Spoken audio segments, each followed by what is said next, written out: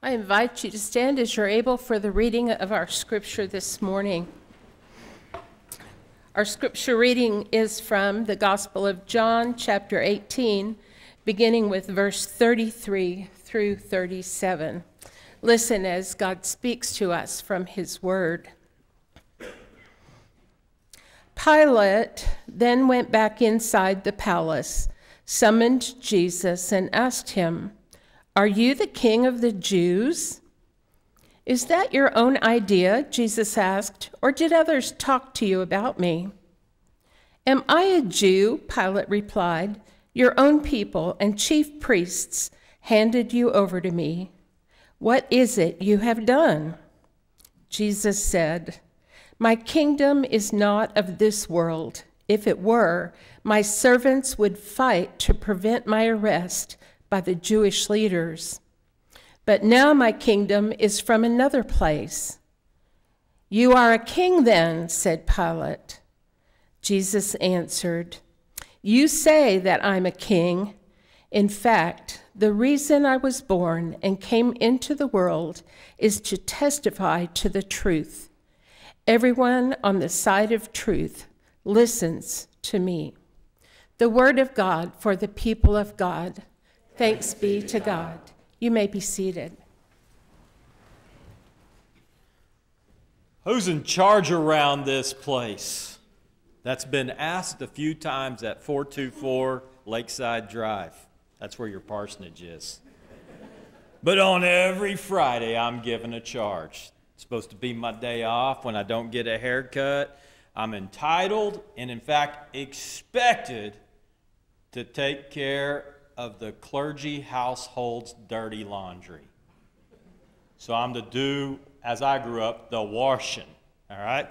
And so I start that, and I go and do some other things. This time I need to clean up after a Sunday school party we'd had, so I was carrying out the trash. I was given a homework assignment by a seminary student here in town that I agreed to tell him about the Methodist doctrine and polity, how we put our faith into practice. Took 2 lines, but I had to work at it. And then I got a little busy. I threw a load in the dryer. I put another load in the wash. And before I knew it, it was lunchtime. And so I ate some lunch. And I turned on TV and Top Gear was on. And so I was watching an episode about a Ferrari because that makes good sense, right?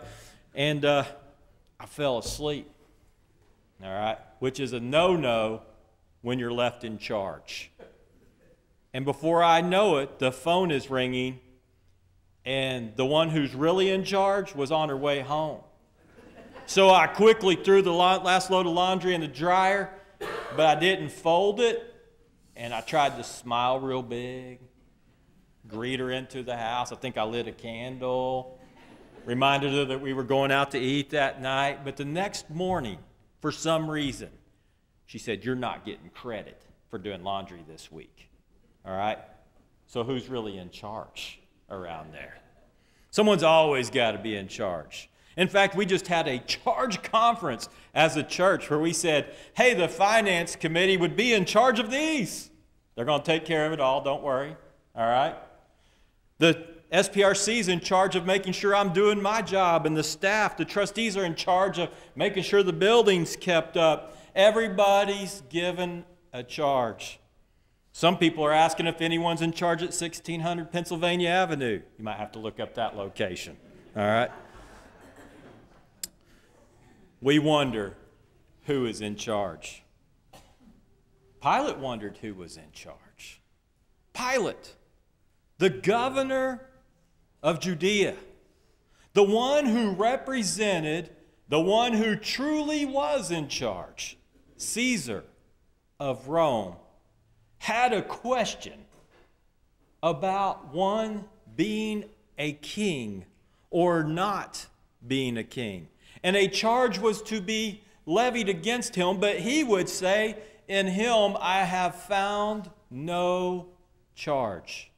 But Pontius Pilate, still to this day, when we recite the creed, the Apostles' Creed, about how we believe in Jesus Christ, the one and only Son of the Father, who was conceived by the Holy Spirit, born of the Virgin Mary, suffered under Pontius Pilate, was crucified, dead, and buried. On the third day he rose again.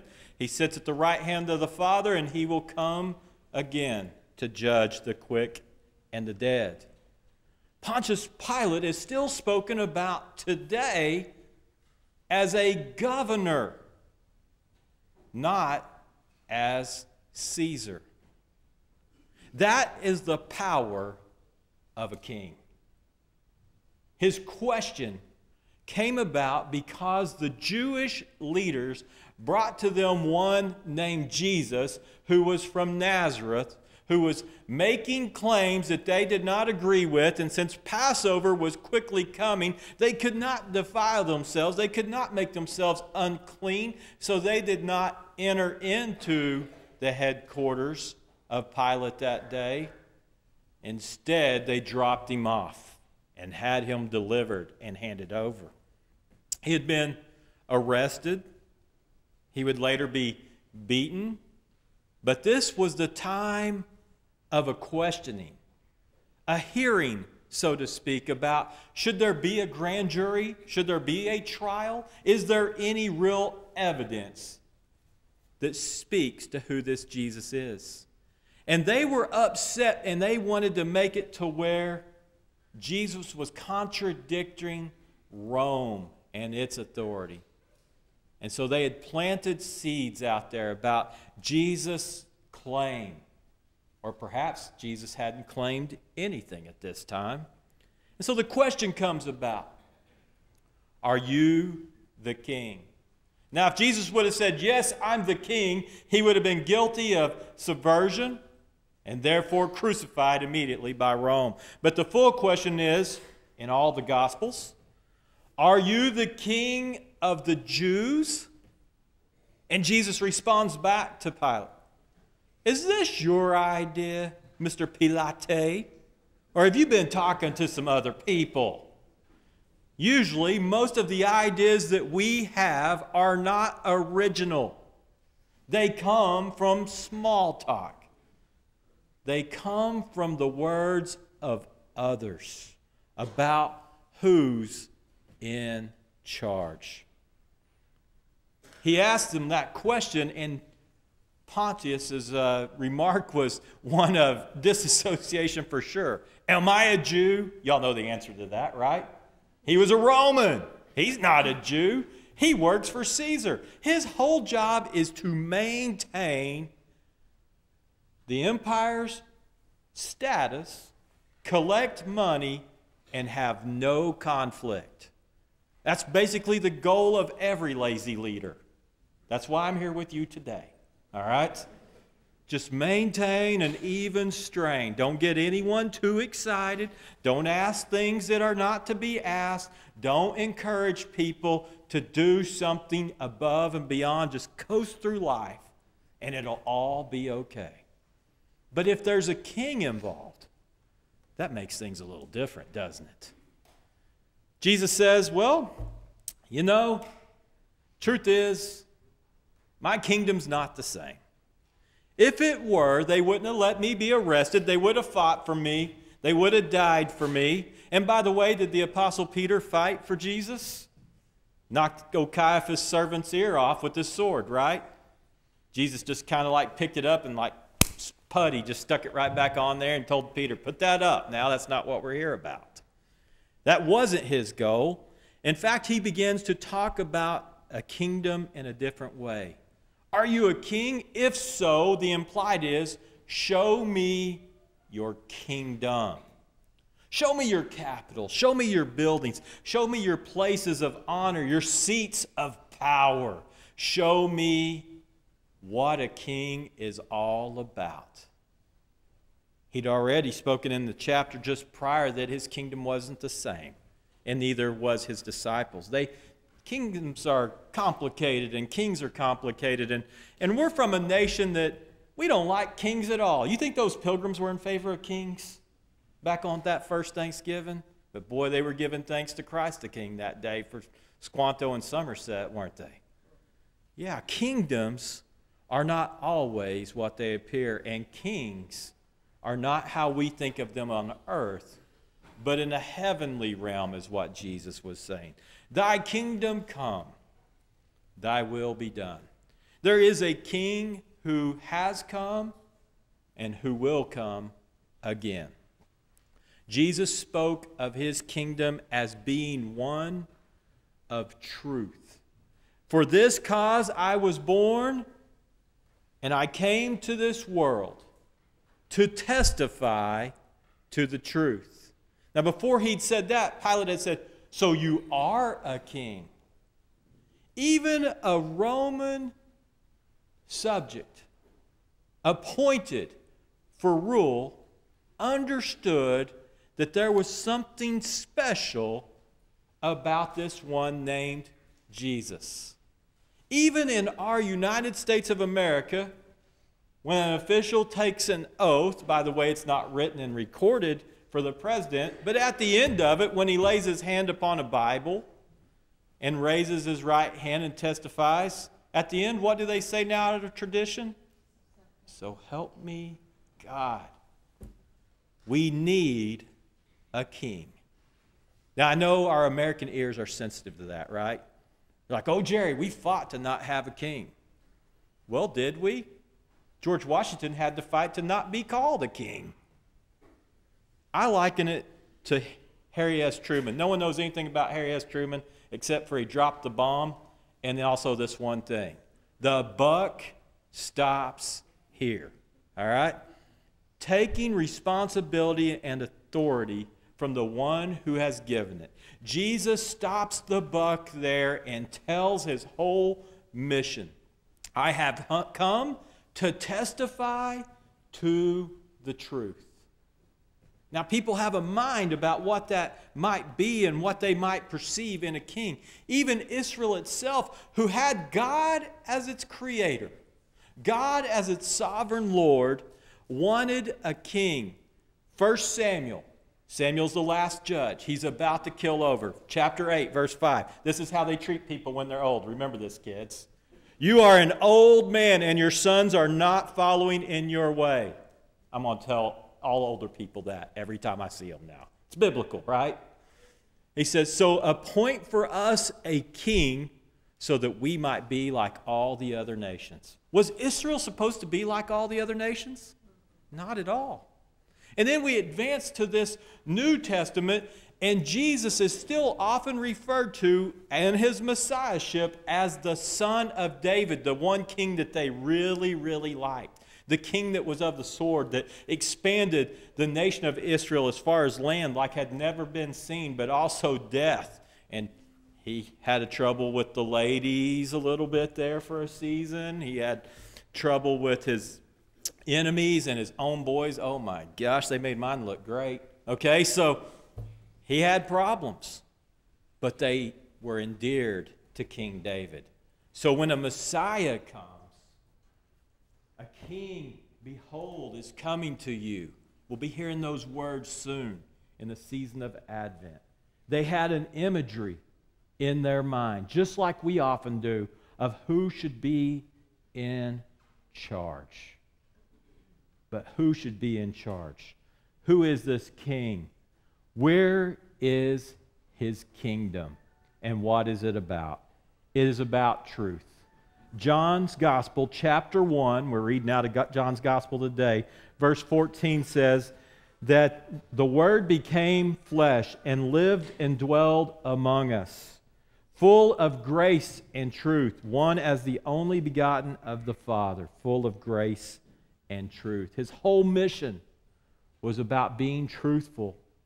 John 14:6, Jesus himself says, I am the way and the truth and the life. No one comes to the Father except through me. Jesus Christ is the King. Who will follow, and how do they know him?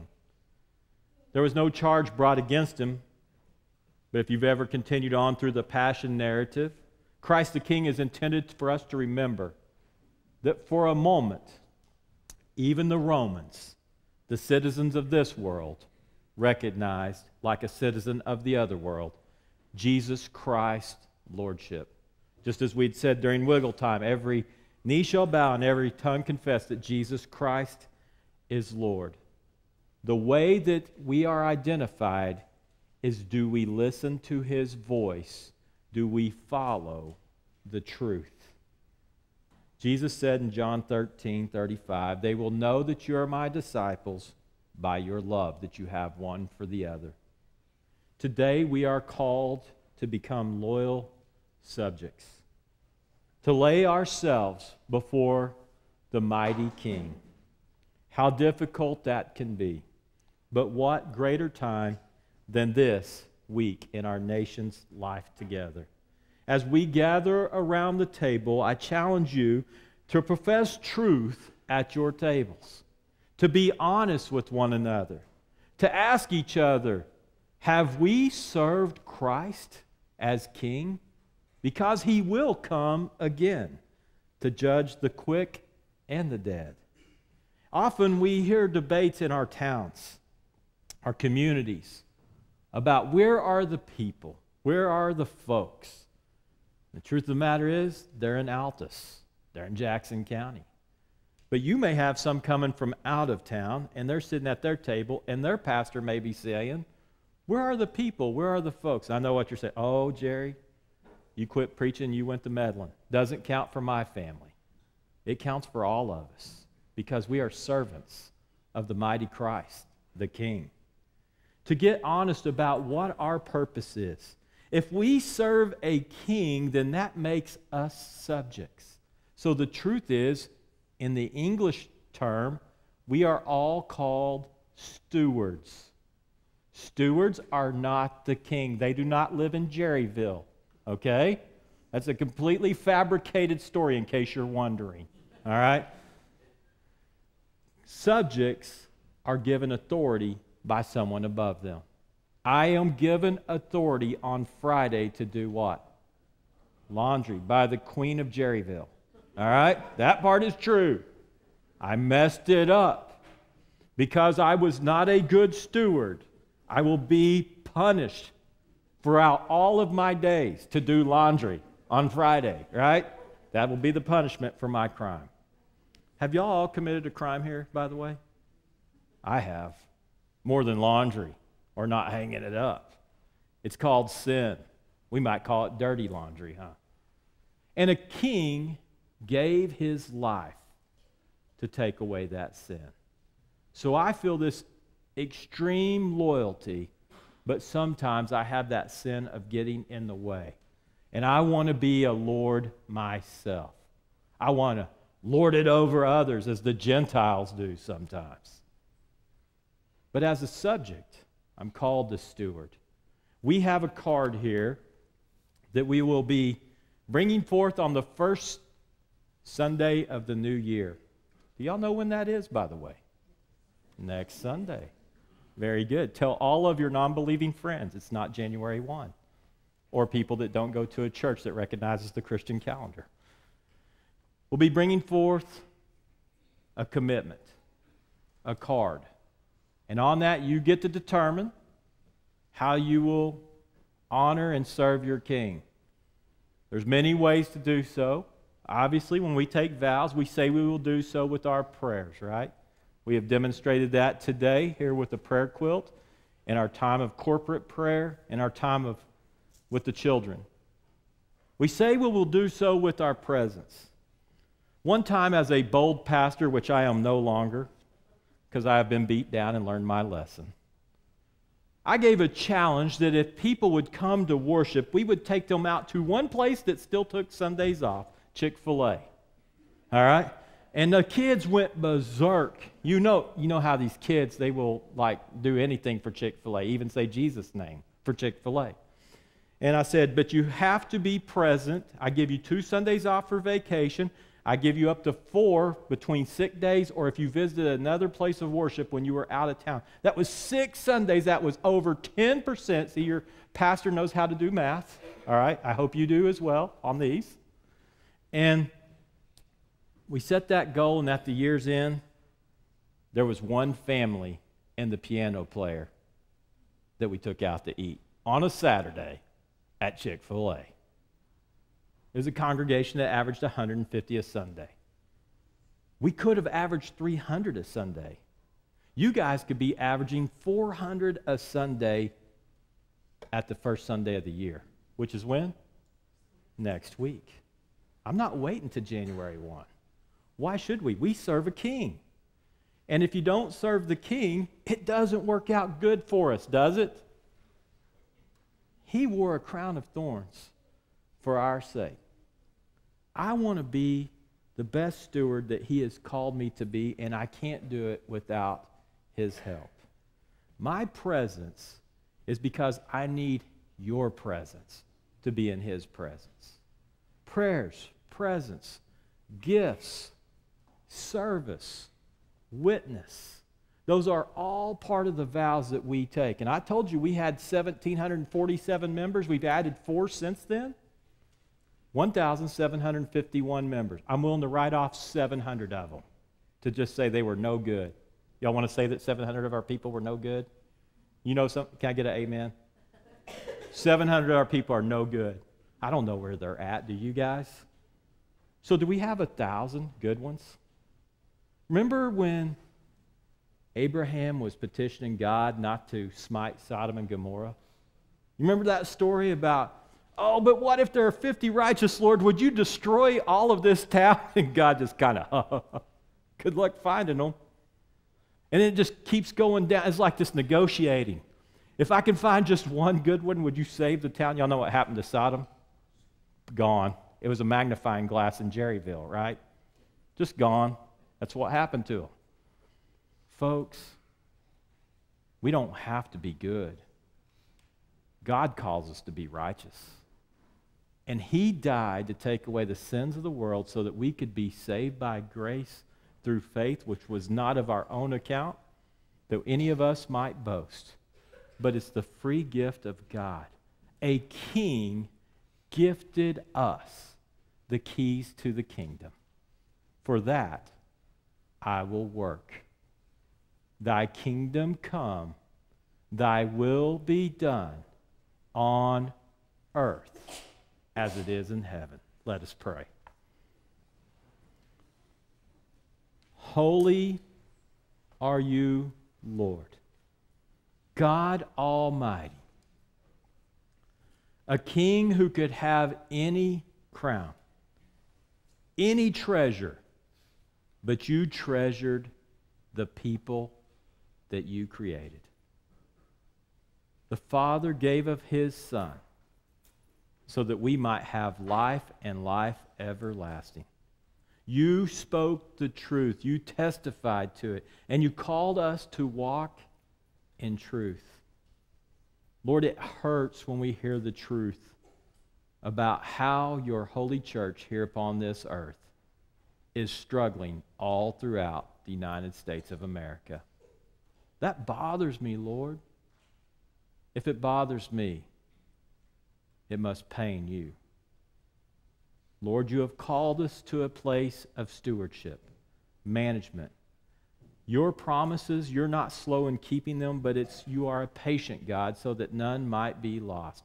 Help the Methodist Church, First United Methodist Church of Altus, America, to get off of its derriere and go reach some people for the King. We'd do it for just about any other cause. Will he do it for Christ the King? Help us, Lord, as we gather around a table to call into an account as a family, to have the conversations, Lord, about how are we stewarding what you have given us authority over. Our children and our children's children, the homes that we live in, the vocations that we have been called to. It is all yours. Lord, there's a superintendent of schools, but you are Christ the King. Lord, there's a mayor of Altus, but you are Christ the King. There's a governor of Oklahoma, but you are Christ the King. There's a bishop somewhere in the United Methodist Church that we can't find. You are Christ the King. There's a pope for the Catholic people, but you are Christ the King. There was Caesar, and even Pilate recognized that you were and are a king. He just didn't know you as Christ. We do, Lord. We honor you. All glory is yours now and forever. Jesus Christ, our King. In his name we pray. Amen.